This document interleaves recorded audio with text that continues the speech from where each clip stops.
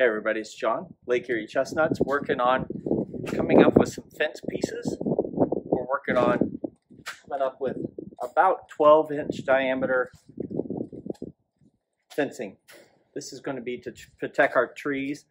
Now, I've talked about the most economical way, which I believe is tree tubes, but they have their own problems. But you can force that upward growth with the tubes, and if you live in a high deer density area, I think that's probably your best bet. But deer will still lift them up. They don't like messing with the fence near as much. They don't like that on their antlers, but plastic doesn't bother them.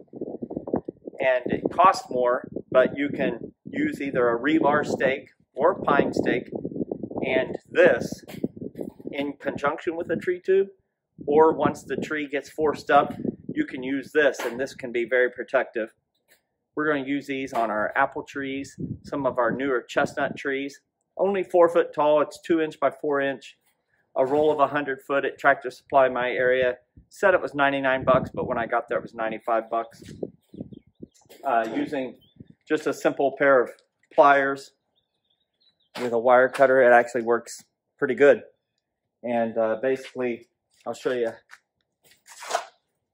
I'm counting 18 squares. That gives me about just over 36 inches. And then I cut long. And that's what I'll use to wrap around. So that's what I'm working on right now. 1, 2, 3, 4, 5, 6, 7, 8, 9, 10, 11, 12, 13, 14, 15, 16, 17, 18. Just past that.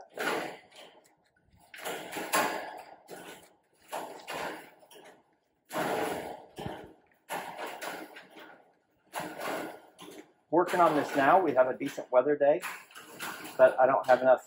It's not quite time when I can plant. The ground's still very, very soggy from the recent snow melt, so I don't really want to plant bare roots yet. And so while I'm close to home, I don't have to drive all the way to the property. I can cut a group of these and have them ready to go when the time comes.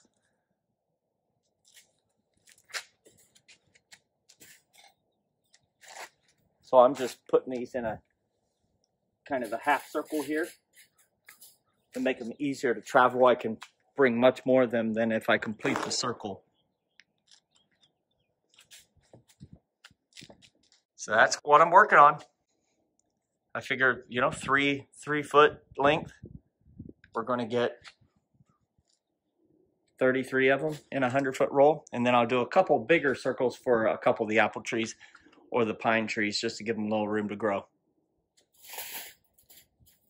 Well, I got about 30 of these cut up. I'm going to put them in the truck, and I'll take these out to the farm and have them ready. Declutter my own garage and have them in the barn ready to go for when it comes time to put out the apple trees, put out some chestnut trees, and some persimmons. So toss these into the truck. Then we'll take some potting mix down to the basement. Got a bunch of persimmons sprouting. And I'm going to let this sit down there for a day or so. Get caught up to room temperature. That's what's going on in my neck of the woods. Going to be headed south. I'm going to try my hand at some turkey hunting in South Carolina with my twin brother. So hopefully we'll have some spring weather and maybe even a turkey hunt or two coming up in the next week or two. Remember, if you're not growing, you're dying. Thanks for watching.